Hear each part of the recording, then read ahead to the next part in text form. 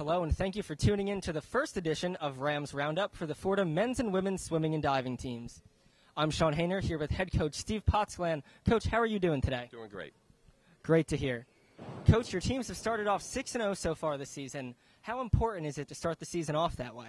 It is an awesome start, but most importantly, we're focusing early in our season on encouraging the swimmers to get up, race fast, race tough, and focus on details.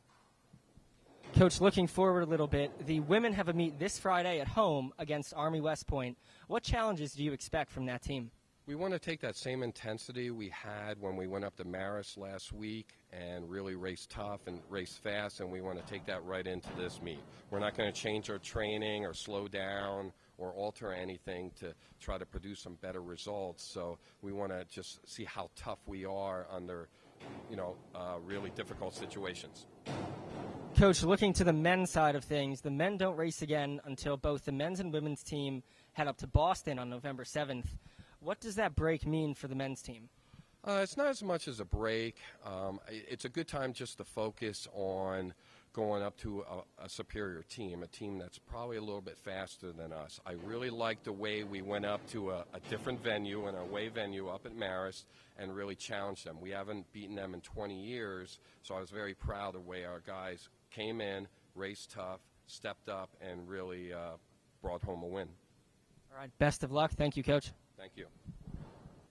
Back now with senior Steve Sholdra of the Fordham men's swim team. Steve, how are you doing today? I'm doing great. How about you?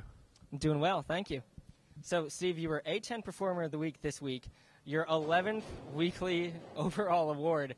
How does that feel?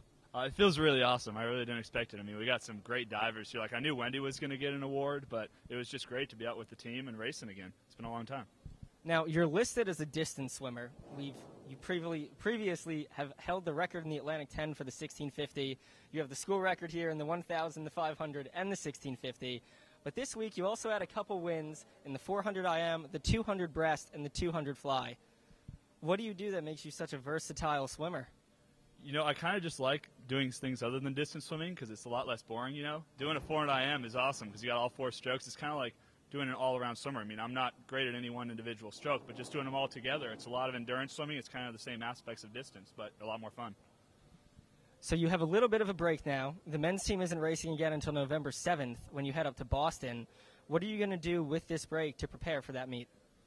We've been putting in great training over the past few days. We've been doing like over 10,000 yards a day. So we've been really hitting it hard, and I think we're just going to keep going with that for the next week and a half and then see what happens at the end.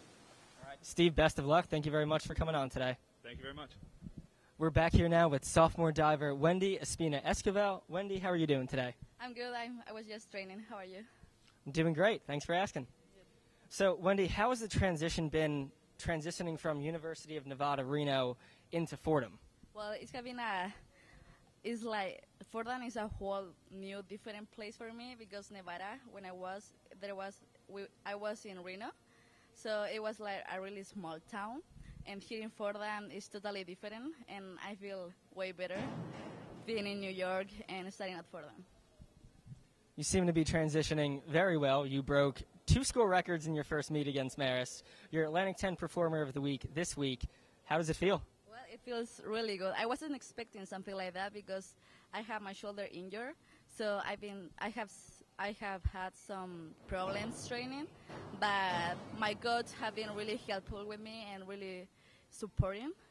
So I did good, and I wasn't expecting doing that good. So I'm really thankful about that.